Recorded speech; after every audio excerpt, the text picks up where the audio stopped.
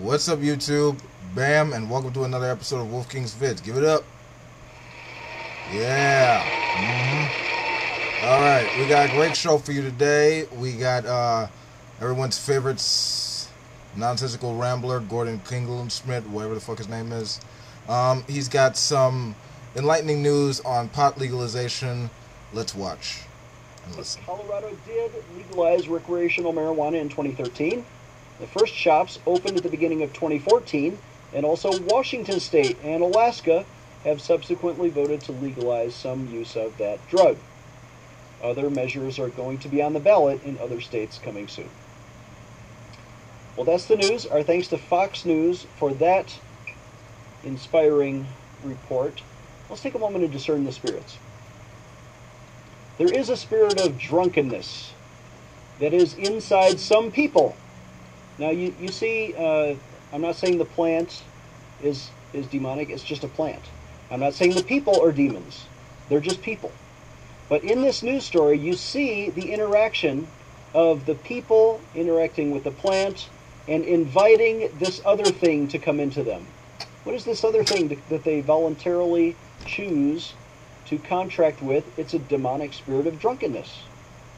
It's not sobriety. It's not holiness. It's not the Holy Spirit. When you begin hallucinating, I'm told, and you begin seeing these images, do you think that's coming from the Spirit of God? No. You're having apparitions, and you are seeing and interacting with and welcoming to rule your heart a demonic spirit of drunkenness. Okay, I'm done. I can't keep it in. No, okay. Alright, yeah, now he got a couple things right in that and several things wrong, but okay, so you get high, therefore you're demonically possessed. Okay. That's freaking nonsense. We understand that, you know, that whatever's going on with regard to smoking pot and the brain, it's all brain chemistry and dopamine effects, like hitting the pleasure centers of your brain. You know, whenever you do something pleasurable, like have sex or eat or get loaded, you know, the dopamine hits your brain and it just feels good. That way, you know, you have pot. That's why you got potheads and stuff like that. But, you know, medically speaking, you know, marijuana does have positive, you know, benefits, like dealing with glaucoma, you know, like some parents of HIV and stuff like that, cancer. I mean, you know, actually there was a new law for veterans to actually have access to medical marijuana. So, you know, that helps, and the science is actually sound out there.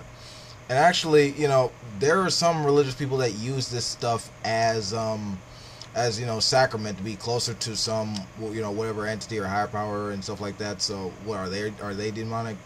But this whole thing is really nonsensical. This idea that because you have, you know, these positive effects as a result of smoking, that therefore it's evil or bad. I mean, but he could fucking think about whatever the hell he wants that he can't really substantiate, and it's normal. It's fine, even though it's just incoherent babble.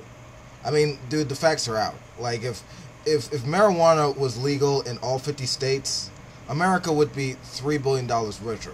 The fact of the matter is, this whole like war on drugs with regard to those that actually have, you know, positive benefits and really are effectively victimless, that, you know, they honestly need to, you know, be let up and chill the fuck out, because you know, the facts say that, you know, as far as this goes, this is good for everyone, or at least with the people who choose to do so. And if people don't like this stuff, they can choose not to you know, indulge in it. But to try and control other people's, like, freedom to choose whatever the hell they want, you know, that's just some totalitarian bullshit that should be, you know, let down. Let's focus on the free inquiry, the reason, and the democracy, and, you know, free publishing of ideas on both sides without any bias.